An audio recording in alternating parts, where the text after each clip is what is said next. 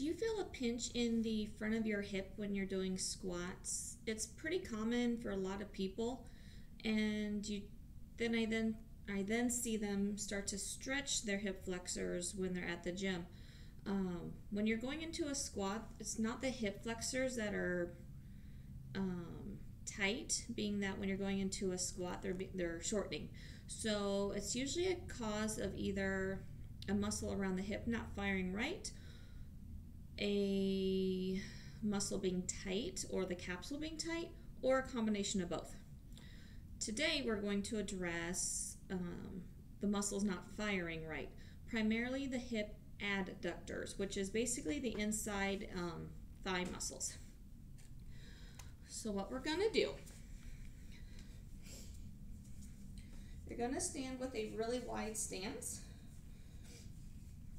and then hinging at your hips, you're going to keep that back straight and get your fingers on the floor.